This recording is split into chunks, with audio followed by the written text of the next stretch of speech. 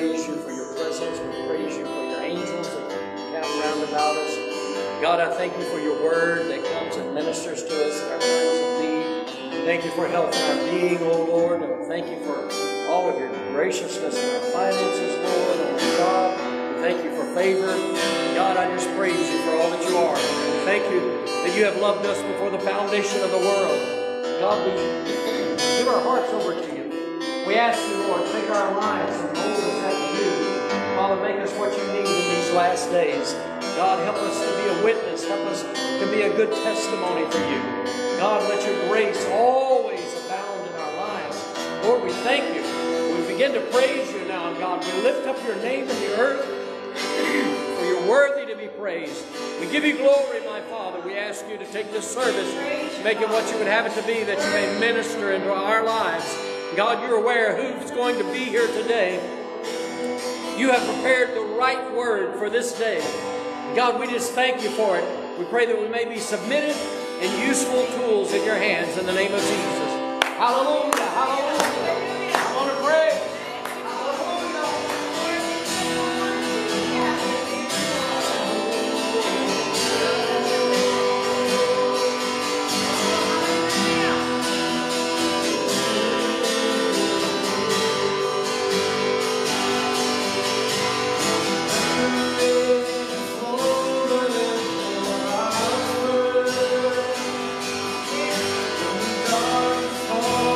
Yeah.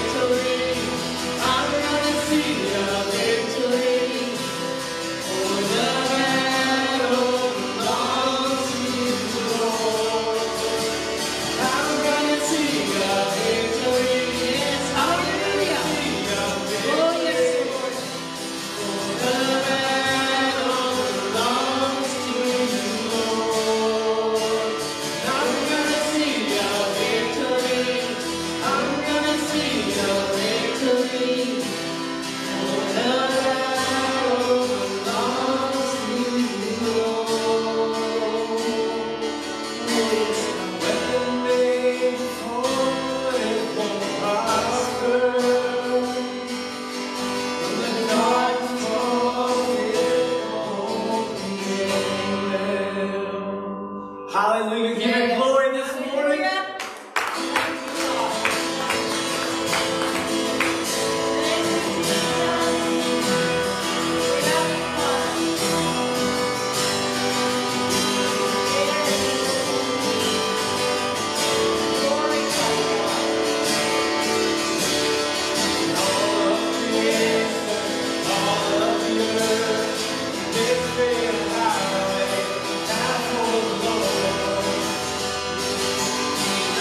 Rejoice.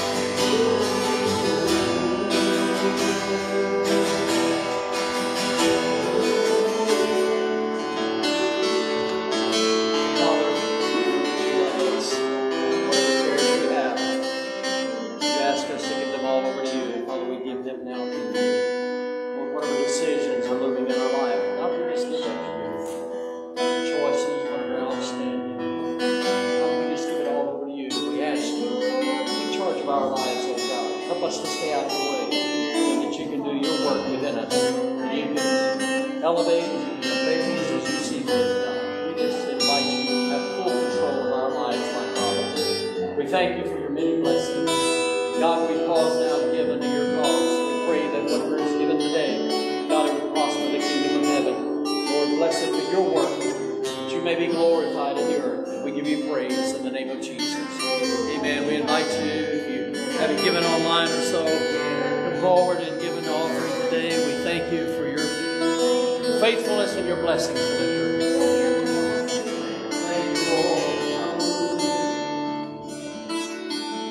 Thank you, Lord. Thank you, Lord.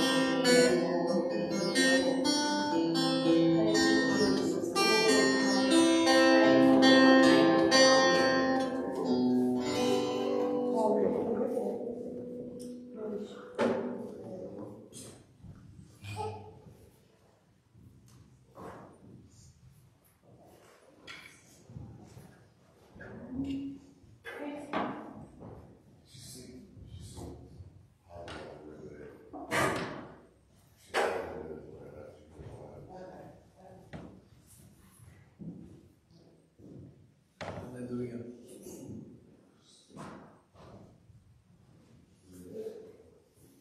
At this time, we'll go ahead and we'll dismiss our kids to Kids Church. And we'll let them go back there and have some fun today, and we'll have some fun in here. Amen? Amen. Amen. Got somebody with this morning. There we go. Praise the Lord.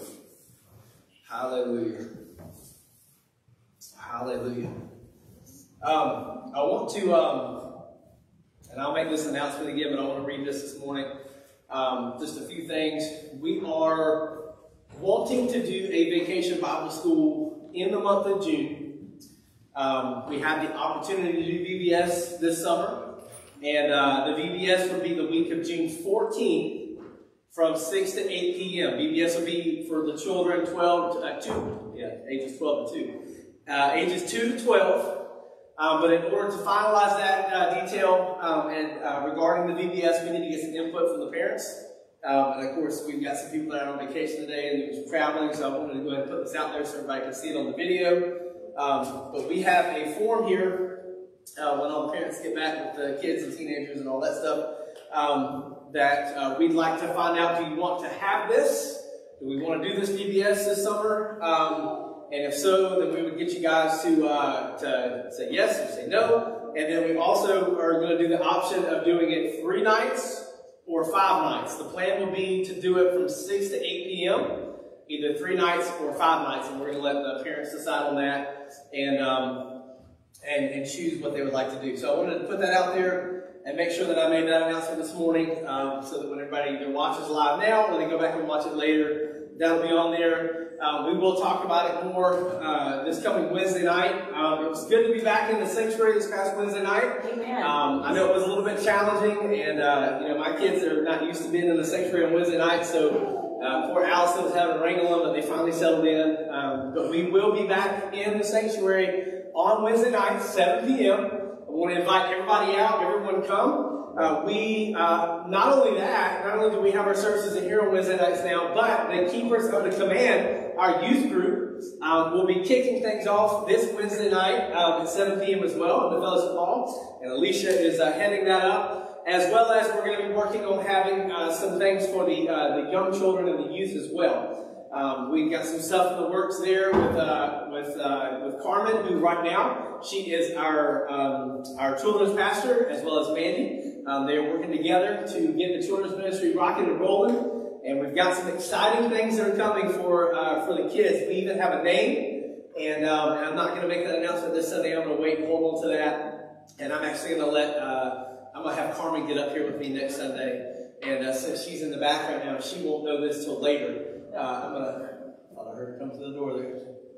But we will make that announcement next Sunday. And then April 27th for the ladies, Women of the Well. Nora is the women's ministry pastor, leader, whatever we want to call her, president, all the above. You guys will be meeting here April 27th at 7 p.m. For the first gathering together for the Women of the Well. Nora is super excited about that. She had to work today, and we're praying for that the Lord would bless her and give her Sundays back so that she can be here with us. Yeah. But I'm excited for you guys to have that going and get that off the ground. And Ben, we're going to be working on something for us too, because if the ladies get together and have fun, then we need to be able to gather and have fun and do our thing too. So I'm thinking food will probably be involved with the men. I think that's, we just have to have food. But I'm so glad you guys are here today. And I kind of want to share my heart a little bit this morning before I get into my message. A very good friend of mine passed away this week. And it was a very untimely death. It was not expected. I'm not going to go into great detail. I would ask that you pray for the Byron family, for Lisa and Gary Sr. They lost their son this week, Gary Jr. And not only that, but they've also lost their daughter Stephanie years back as well. So they've lost both of their children. And my heart breaks for them. And it really, I guess it kind of hit pretty close to home, and it kind of put some things into perspective. And I kind of want to move this in with my message today, but I want everybody to know, and I know there's not, our normal group is not here this morning, and that's okay. But if you see this, I want everyone to know, if you're struggling with something, if you're battling something, if you are stuck in an addiction, if you are down, if you are depressed, if you have anxiety, if you are just, whatever it is, I want you to know that there are people in this church that you can reach out to. There's people in this church that you can come to, and there's people in this church that love you and care for you and will do everything we can to help you. Okay? Amen. I know we can't save everybody. My heart's desire is to, save everybody from everything they struggle with, everything they deal with, every addiction, whatever it is. My heart is to save everybody. But I know that we can't do that. That's not how God made us. That's why He made more of us. And so the Lord has given us an area of operation here within this church and within this community. And I want you guys to know that we're here for you. I know that I have a very busy schedule, and life has gotten even busier, and it's fixing to get even more busy with 2 more on the way and adding to our group. But I want you guys to know that we are here for you guys. I don't care what you're going through. I don't care if I've had people call me in the middle of the night. I love Ed and Renee. I miss them so much, and praying that God would bring them back here soon when He retires. But they called me in the middle of the night one time, and Renee was literally going into labor, and I drove 45 minutes to Washington Road all the way out here to Blythe, and came to stay with her kids. So we're here for you guys, and I want you guys to know that. But I want you to know, hear me, don't ever struggle with what you're struggling with without help. Amen. Ever. That's right. I don't have to know all the details of everything. You don't have to tell me anything, but if you're struggling, call me, text me, email me. I'll get back as fast as I can. I'll do the best I can to be there for you guys, because I don't ever want anyone to go through some of the things that some dear friends of mine are going through this week. And so I wanted to share that with you. But if you've got your Bibles this morning, literally the Lord, all week long, I was like, God, what do you want me to preach on? What do you want me to speak on? What do you want me to teach on? Nothing. All week long. I asked and talked and prayed. I was like, Lord, flip through my Bible. I'm like, okay, where do you want me to go this morning? And it wasn't until about 6:30 this morning that the Lord gave me this message, and it really reverberates against what I saw yesterday at this funeral. And so if you have your Bibles with you this morning, turn with me to Luke chapter 15, verses 12 through 32. That's Luke chapter 15, verses 12 through 32. When you get there, say amen, and then stand with me for the reading of the word. Amen. I know that you guys have heard the story of the prodigal son, but I wanted to speak on that this morning because there's some things that I want to talk about this morning in this message that I think that we as the body of Christ, as believers, as helpers in the kingdom, need to hear. Luke chapter 15 verse 12 says, "And the younger of them said to his father, Father, give me the portion of goods that falls to me. So he divided to them his livelihood. And not many days after, the younger son gathered all together, journeyed to a far country, and there wasted his possessions with prodigal living. But when he had spent all, there arose a severe famine in that land, and he began to be in want. Then he went and joined himself to a citizen of that country, and he sent him into the fields to feed swine, and he would gladly have filled his stomach with the pods that the swine ate, and no one gave him anything. But when he came to himself, he said, "How many of my father's hired servants have bread enough and to spare, and I perish with hunger? I will arise and go to my father, and will say to him, Father, I have sinned against heaven and before you, and I am no longer worthy to be called your son. Make me like one of your hired servants." And he arose and came to his father. But when he was still a great way off, his father saw him and had compassion, and ran and fell on his neck and kissed him. And the son said to him, "Father, I have sinned against heaven and in your sight, and am no longer worthy to be called your son." But the father said to his servants, "Bring out the best robe and put it on him, and put a ring on his hand and sandals on his feet, and bring the fatted calf here and kill it, and let us eat and be merry. For this my son was dead and is alive again. He was lost and is found." And they began to be merry. Now his older son was in the field, and as he came and drew near to the house, he heard music and dancing. So he called one of the servants and asked what these things meant. And he said to him, "Your brother has come, and because he has received him safe and sound, your father has killed the fatted calf." But he was angry and would not go in. Therefore the father came out and pleaded with him. So he answered and said to his father, "Lo, these many years I have been serving you. I have never transgressed your commandment at any time. And yet you never gave me a young goat, that I might make merry with my friends. But as soon as this son of yours came, he who was devoured your livelihood with harlots, you killed the fatted calf for him." And he said to him, "Son, you are always with me, and all that I have is yours. It was right that we should make merry and be glad, for your brother was dead and is alive again, and was lost and is found." Let us pray. Heavenly Father God, I pray right now for the prodigal sons and daughters that are out there that are lost today. I pray, God, for the prodigal sons and the prodigal daughters that are dealing with drug addiction and alcohol addiction, for those that are caught up in the things of the world, for those that feel like they are just trapped by the enemy. I pray for those prodigal sons and those prodigal daughters, Lord, that are fighting against you, Lord. Yeah. That they would receive your love, that they would receive your glory, that they would receive your mercy, God. I pray, Lord, that you would show them that you are a father standing on a hill, waiting on the return of your prodigal sons and daughters. Yes. And I pray this morning, God, against this sickness that is addiction. All the addictions that the enemy has brought into this world, the things that our society is trying to make okay in the eyes of people, the things that the society of today is trying to push upon the people, God. And I pray, Lord, that we would have an opening of our eyes, that we would have a great awakening, that we would have revival, Lord, and that you, God, would stand us up and let us be like the spiritual fathers, Lord, to receive these prodigal sons and these prodigal daughters in this church and into this body, so that we can help them, God, to walk straight, to get on the right path, God, and to turn from their wicked ways so that you can heal them, God. I pray this morning, God, that you would stir up a fire within us, oh God, that we would want to save the lost souls of this world, that we would run to those that are in need, and that we would stand our ground on the Word of God, and that we would look beyond anything they've ever done, and that it would be a celebration in the moment that they walk back into your glory, God. And God, I praise you this morning. I thank you. I give you honor and glory.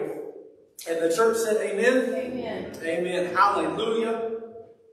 You may be seated. Thank you, Father. I mean, you guys do listen to me. Y'all standing up. I said be seated. Praise the Lord. I'm going to try that next time. I'm going to see how long I can go without saying be seated. And we'll see that. Allison's like, no. Praise the Lord. Let's talk about this story just a little bit here. We have this story that Jesus was talking about, and he was referencing this father and the two sons.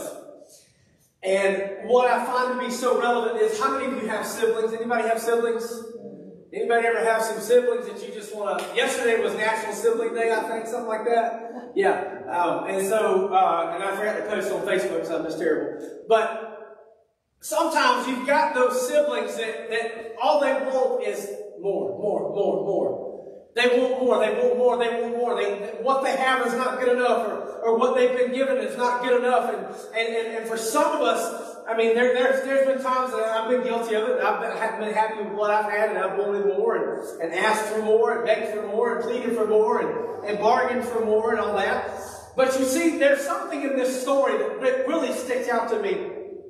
And there's so many different ways that the story can be preached and taught and shared and opened up. And what I want to focus on today is, I want to focus first on the son that decided he knew what was best for him, and that he needed the things of the world to be happy and satisfied. But then I also want to focus at the end of this sermon today. I'm going to do the best I can to keep it together.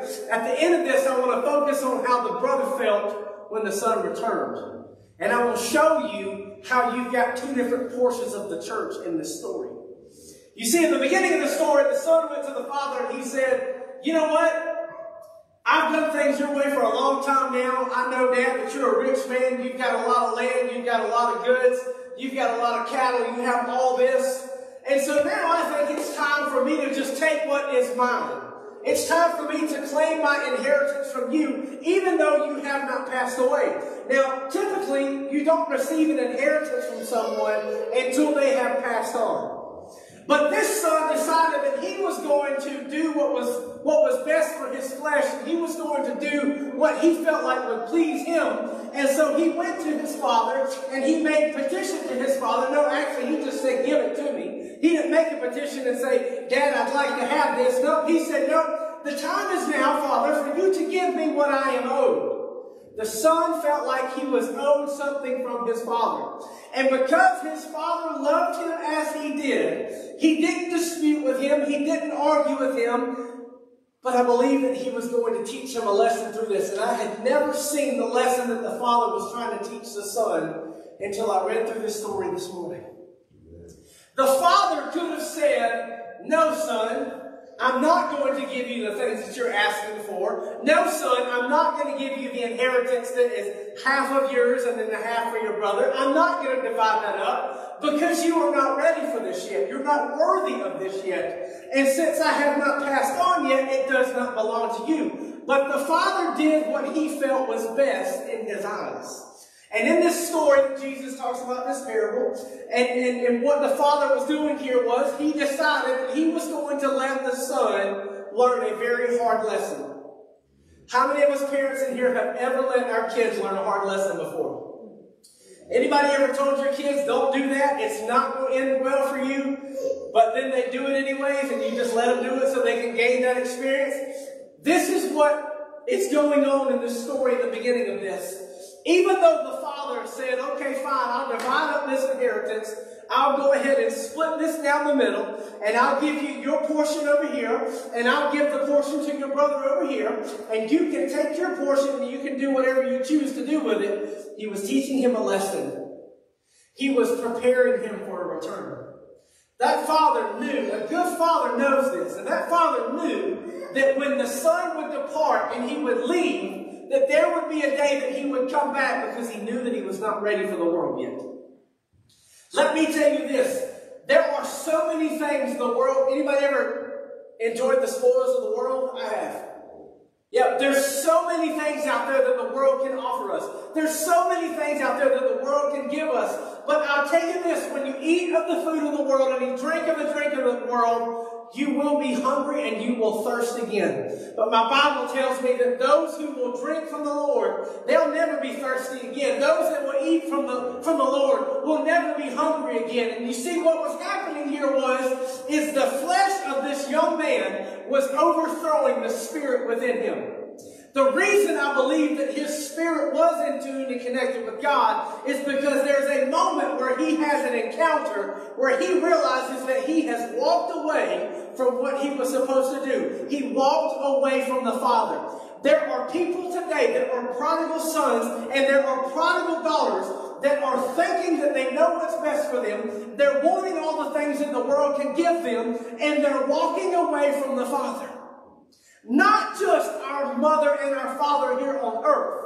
I've got a father, his name is Butch, my mother's name is Alicia. I departed from my family because my word told me that it was time for me to go, and it was time for me to take a wife and to forsake all others, and then go and do our own thing. But what we see in this story here, what we're experiencing in this story here, is we're not experiencing a young man who is leaving because the Word of God is commanding him to, or because the Word of God is calling him to, but rather he's leaving his home because the world is pulling at his flesh. The world is telling him, the enemy, the devil, is telling him, it's time to go. Get your stuff. You can make it. And I don't know how many of you have ever seen this video on YouTube, but there is a little cartoon about this story. And I remember watching that cartoon several times with the kids, and you know, I wish the VeggieTales would do it because I like the cucumber and the pea and the tomato and all that kind of stuff. They're real cool. But in this video, this young son, this prodigal son in the works, he goes out into the world and he has all this money. Now, how many of you know people can give you money, but if you don't do something to have money coming in regularly, you will run out, right? Everybody knows you've got to work a job or you're going to run out of money, okay? So what in this cartoon video, this story, this son, he went into a town, he had all this money, he saw this robe, and he thought, man, that's a really nice robe, I gotta have that, so he went and bought it. Then he saw this, I believe it was a donkey. He saw this donkey, he's like, man, I gotta have it.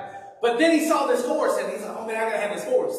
And I've got to go in this place right here because this is the best restaurant in town, and I've got to have the finest meal that there is. And he bought it. And not only that, but now I need somewhere to lay my head, and I need people to take care of me. So he went and rented a room, the most extravagant room in the town at the time. And he had people in there fanning him and feeding him grapes and so on and so forth. And he had this in this cartoon, he had this little bag of money. Okay? He had this bag, this little sack of money. And so every time somebody would come in and do something for him, he would reach into that bag and he would give them money. He would pay them for their services. The son was looking to the things of the world to satisfy his flesh when he should have been looking to the things of the Word to satisfy his spirit. There are people today, there are people right now that are dying and going to hell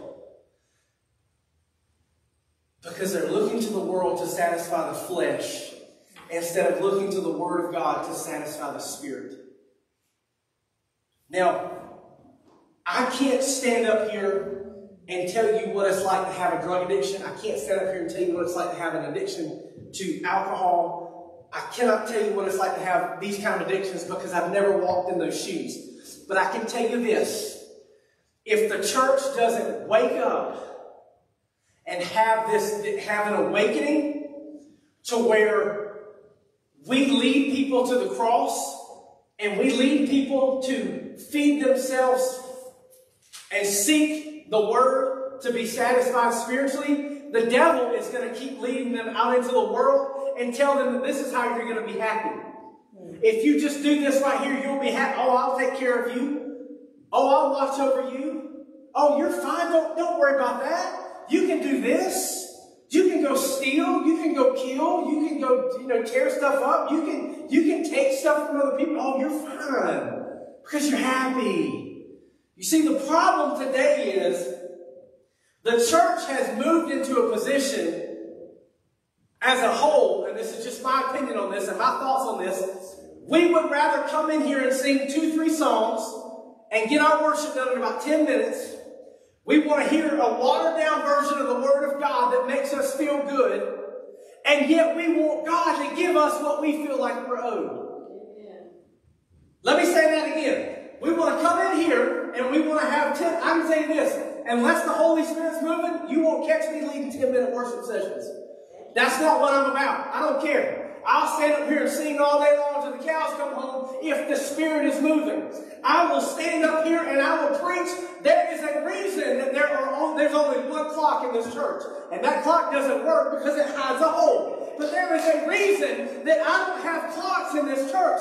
Because I don't care when the Spirit of the Lord is moving. I'm not on a time frame and I'm not on some time clock. I've got a watch on with it so that I can see my heart rate and so that I can see how many steps I take in the day and what time it is. But here's the problem. Because the church has decided to just get over here and lay down and not speak and teach the Word of God, there are prodigal sons and there's prodigal daughters that instead of running to the altars, they're running out the doors of the church because they're going to find something that will satisfy a need because God is no longer enough because He's not taught in the church anymore. Help us, Lord. God help us, Lord. Yes. Help us, God. But this son had gathered all this stuff. Now, I'm not saying that it's not okay to have stuff. I have stuff. Just come look at my tool bench. Just come look at I'm trying to catch up with this man over here. I'm getting there. I'm chasing him.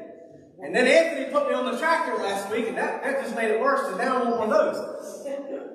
I'm not saying that you can't have stuff.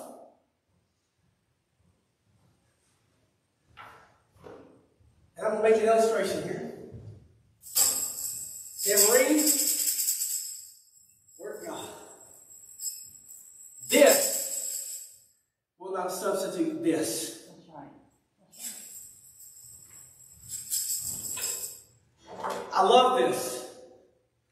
I'm emotionally attached to this. There's a lot of significance and a lot of meaning and a lot of love in this guitar. Because of who bought it for me, who gave it to me, and the anointing that God has placed upon it. I love my guitar. You can see that my little box is falling out, but this baby has held together and we still rock it.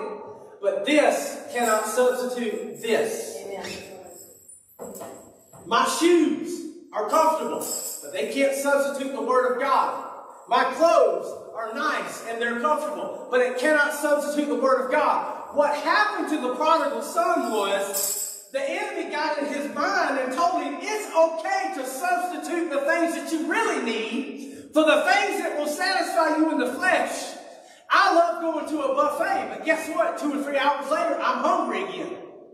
I can go to Izumi today and I can tear up some sushi and get some hibachi and I can lay it down. But in 2 or 3 hours, I'm going to be hungry again. But what the church in America is doing now is they're feeding meals that tell the people that, guess what? You can eat from this today. You'll feel good for a minute, but you're going to be hungry later. Instead of teaching and feeding meals to the people that are coming straight out of the Word of God and that will feed them and that will keep them satisfied and keep them healthy and keep them in relationship with God.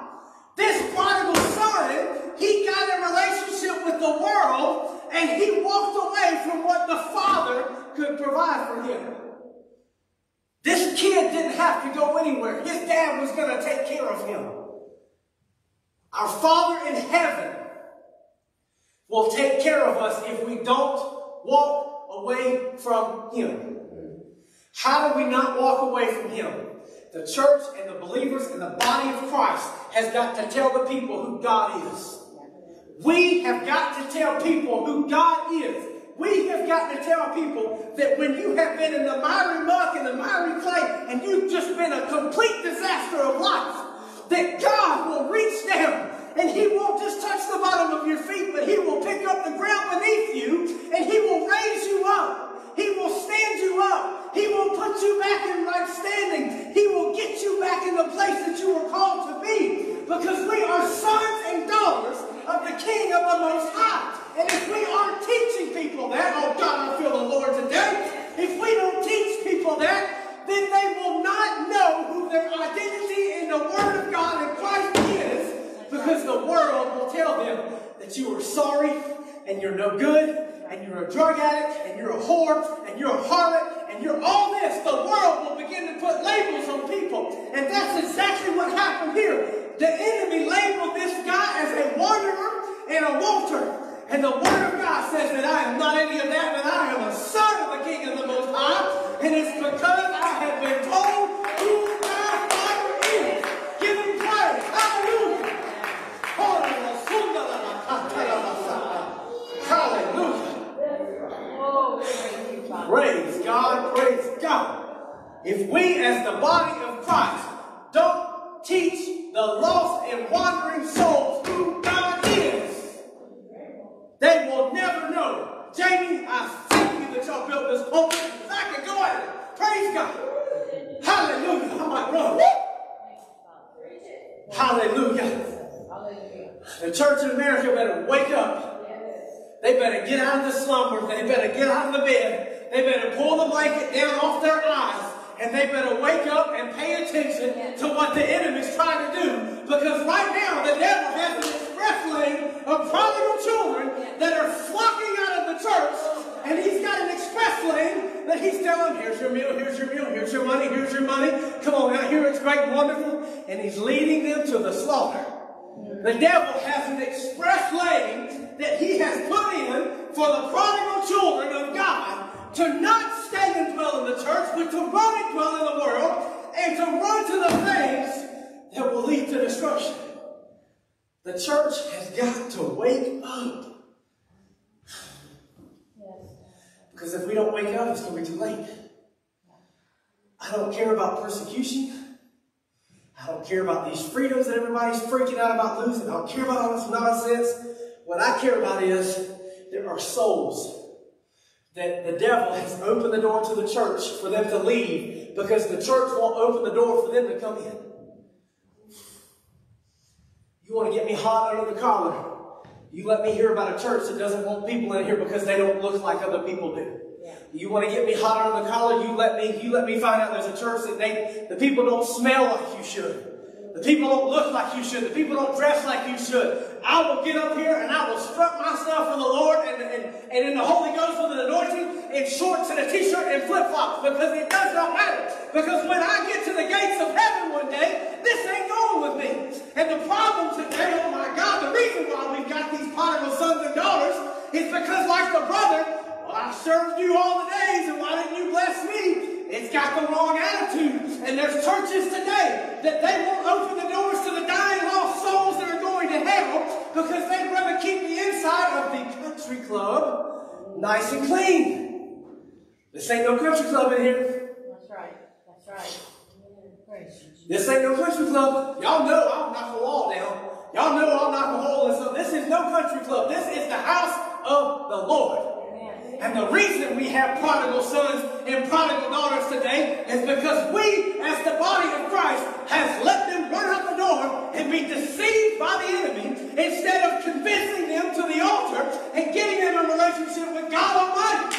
And if we can get that, if the church would wake up and have a flip and have a revival and an awakening, the prodigal line will turn around and they'll come in. And the reason I believe that is in this story. Oh man, I feel God. Yes, thank you, Father. Hallelujah, this button ain't gonna work.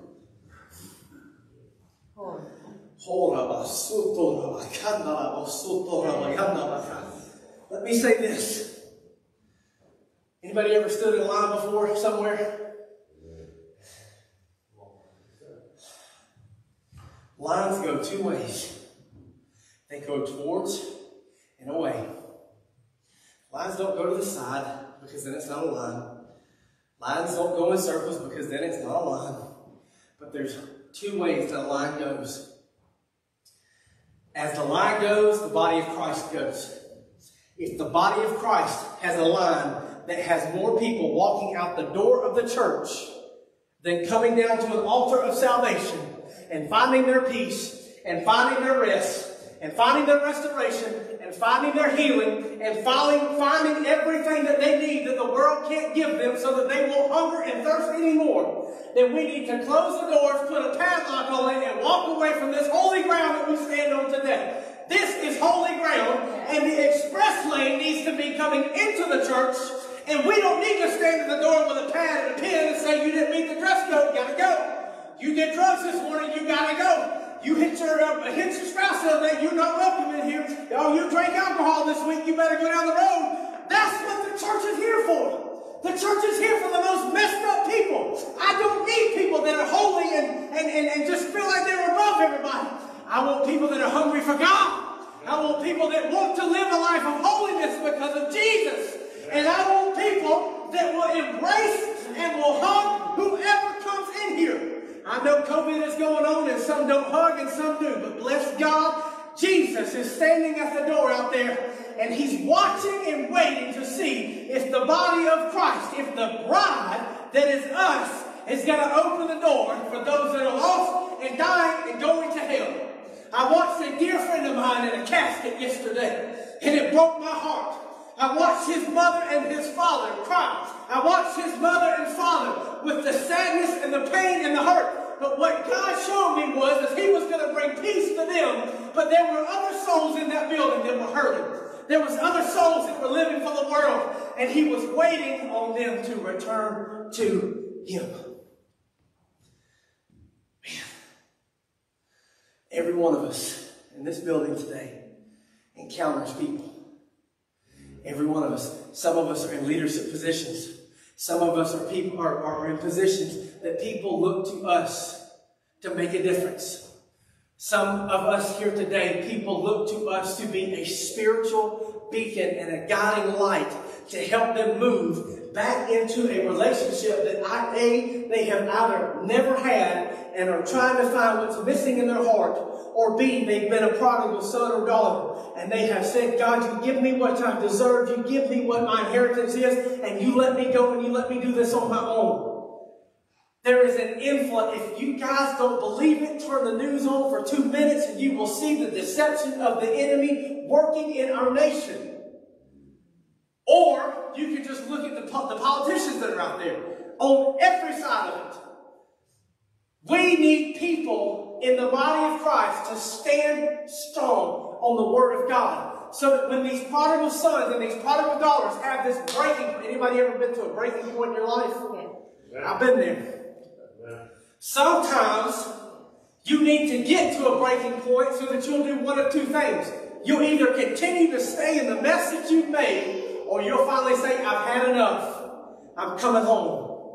I've had enough. I'm coming home. And that's exactly what this son did. He said, I've had enough. He said, here I am. I'm living in the pig pen. I'm eating the same slop that the pigs are eating, but yet my father's servants at home have bread and water more than I do. I can't do this no more. I will not do this anymore. And I will humble myself and I will go back to my father and I'll ask him to have no more than a servant's life. But here's the great part about this. And I ain't got to the brother yet, so y'all hang with me. Oh my God, I feel the Lord today. The best part about the moment the son decided to return, the father would never allow him to be a servant in his house because he was his son. I want you to know that God is not looking for servants to serve in his house. God is looking for sons and daughters to return so that he can put a ring on their finger, so that he can put the most heavenly of heavenly robes on their back, so that he can wash their feet, and so that he can put new shoes on their feet, and so that he can walk them into the room of celebration, and he's got a feast prepared before them. And he says, look, here's the best seat in the house. This seat belongs to me, but I want you to have this seat today. That's the kind of Father in heaven that we serve. And there's people out there that need to know that. And if we don't take it from in here to out there, they're not going to know what they're missing out on when they come back home to God. Yeah. We have got to put up our flags. We have got to raise our beacons. We've got to raise our spiritual spotlights so that the lost prodigal sons and daughters can see their way home. That son knew that it was going to be a long journey to get back home. I remember when we lived in Kotzebue, we walked everywhere. I loved walking. Now, not so much. But I loved walking. It was my way of life. It's how we got everywhere that we went. And this son, not only had he wandered a good ways away from his home, but now he was going to have to make that return. And here's something I want you to see. When the prodigal sons and daughters that are out here in the world today, when they have their breaking point moment and they flip and they turn away from the world that they have been trapped in, they're going to have a journey back to the Father. On that journey, the enemy is going to do everything he can to keep them from getting back to the Father. Here's why I get so mad when churches don't welcome the lost in with open arms. They've already walked through a journey of hell to get just back to the doors of the church. Why will you stop them? I can't stand that. I can't stand that. I can't do that. Y'all will see me lose my stuff. I'll flip. I will lose my mind. And the thing that I love about this church and I love about these people, every one of you, I don't have to worry about that. Because every one of us in here has had broken moments just like me. Yeah. Everybody in here has had moments just like this prodigal son did. Everybody in here is seeking after God, is seeking for more from God. We're seeking for deeper relationship with God, and we don't care. I don't care what you wear here. How many times have y'all seen me in a sports coat and a tie? Manny, probably 10 in 3.5 years. Probably 10 times 3.5 years. I don't care. The Father didn't care how wrong the Son was. He didn't care what he did. He didn't care how far he wandered away. He didn't care how far he got away. He didn't care how far he strayed away. He didn't care about what he said about him. He didn't care about what he did. He didn't care about what he took from him. He didn't care about none of that. The Father was happy to see the Son on the horizon. The Father was waiting for that Son to get back.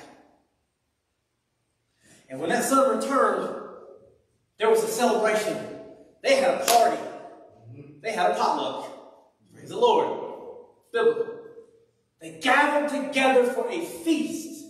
He called in all the servants. They got together. And now I want to talk about the brother that didn't leave. The other brother was loyal. He was faithful to the Father. He never transgressed against the Father. He never went against the Father. He didn't take anything from the Father. His inheritance had been divided, but it was still there. He didn't touch it. He didn't take it. Because he stayed there with the Father, because he was loyal to the Father. Here's the problem with this.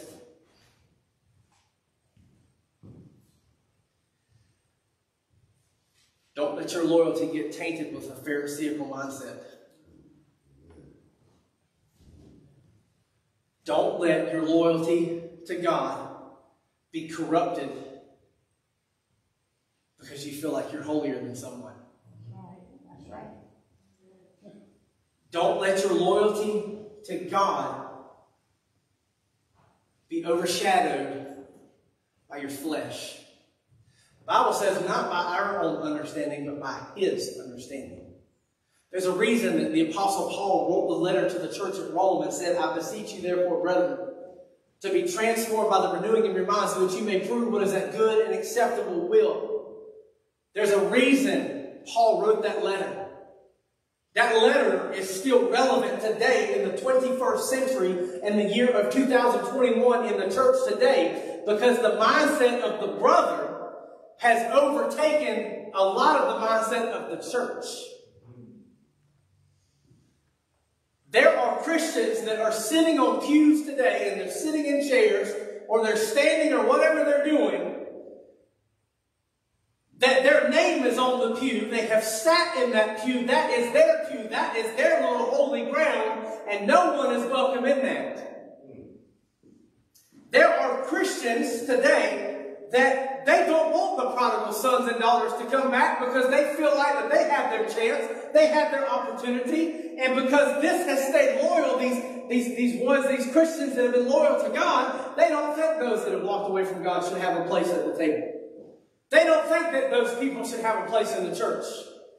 This other brother didn't feel like he had been given just cause and had not received that the brother wanted, and he felt like that because he had stayed loyal to the Father, that his brother should not have been allowed to come back. He didn't understand why the dad wanted to have a celebration. He couldn't understand why the father was celebrating. And he didn't even have the nerve to go to the father to ask. He had to go to a servant. So he went and found a gossip answer. I can't imagine that ever happening in the church. Amen?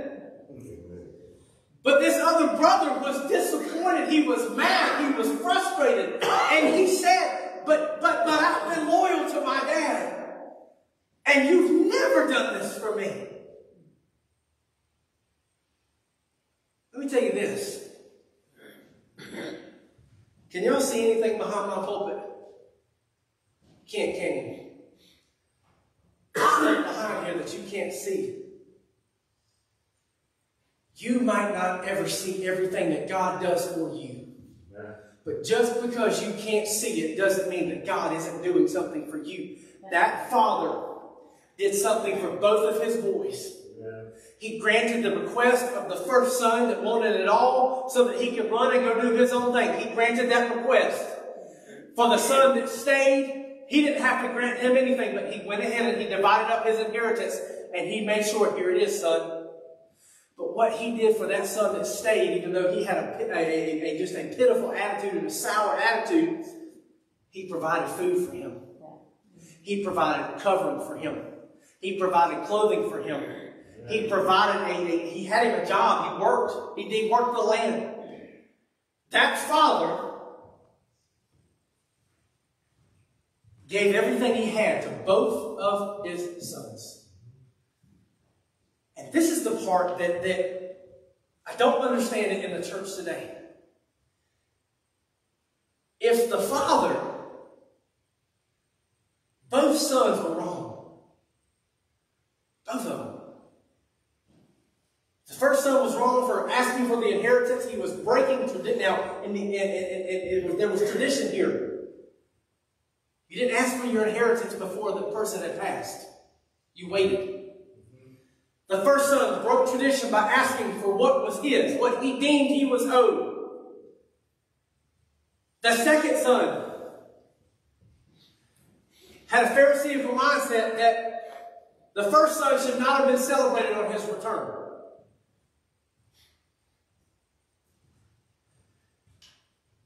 God celebrated both sons.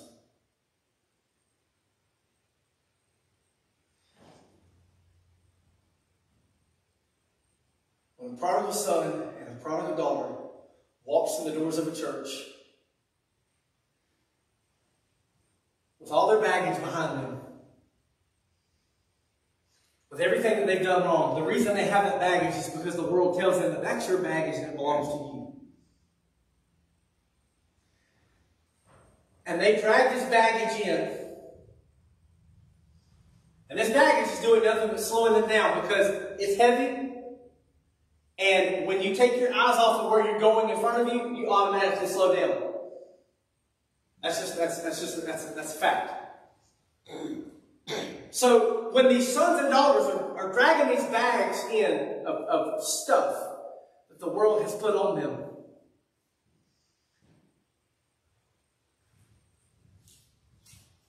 where's the believers in Christ to take the bag away from them? Where are they? Where's the church that says, leave your bags right here, you don't need those?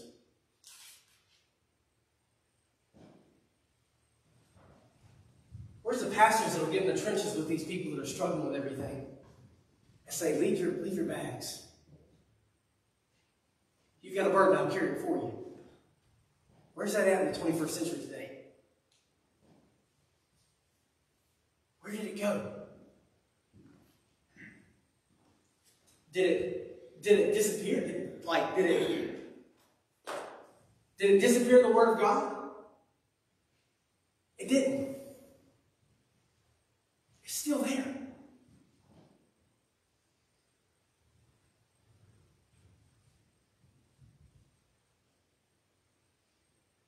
And it broke my heart yesterday to know that two people that I love very much in this world, they'll never get to hug their son again.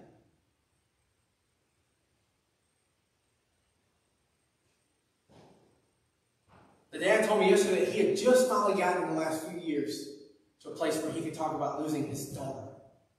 And now he's lost his son. Here's my question. You know, the story doesn't say exactly how old this son was, either one of them. And I want you to know, and I'm going to close with this.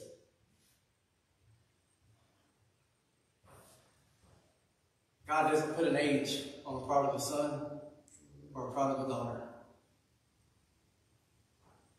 You can be 5 or 95. And all in between.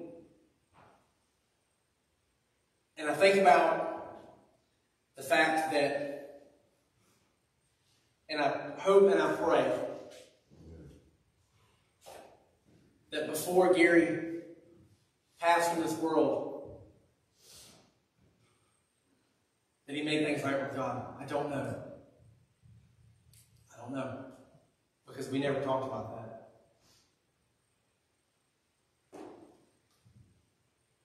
But I believe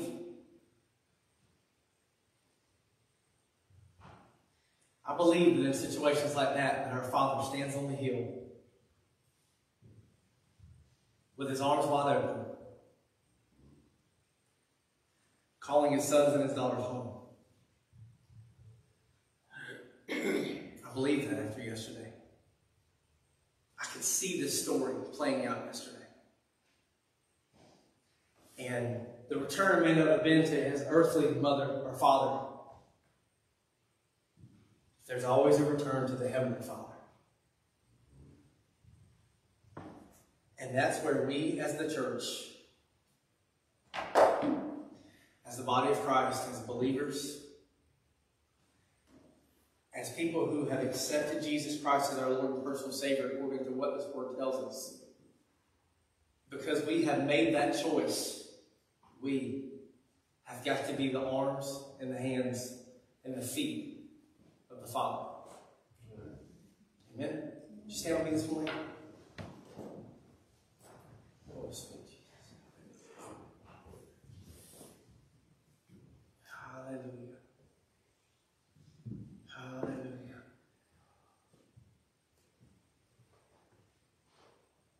Lord, we praise you today. We thank you today. We give you honor. We give you glory today. God, I pray for every prodigal son and prodigal daughter right now